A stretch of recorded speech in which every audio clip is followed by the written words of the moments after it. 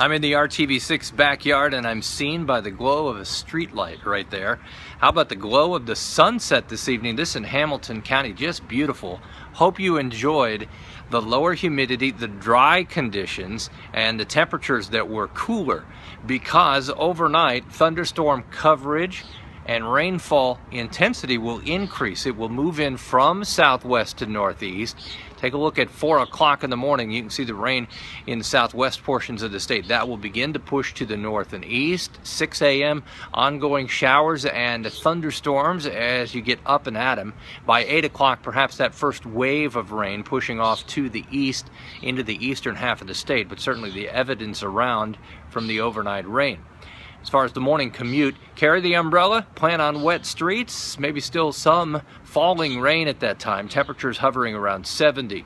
If you're looking for a break in the pattern, hang in there. Next Monday and Tuesday, it looks like the humidity will drop, rain chances start to disappear, but we've got a lot of rain potential between now and then. Remnants of Tropical Storm Bill will enhance rainfall potential Friday night and Saturday as well.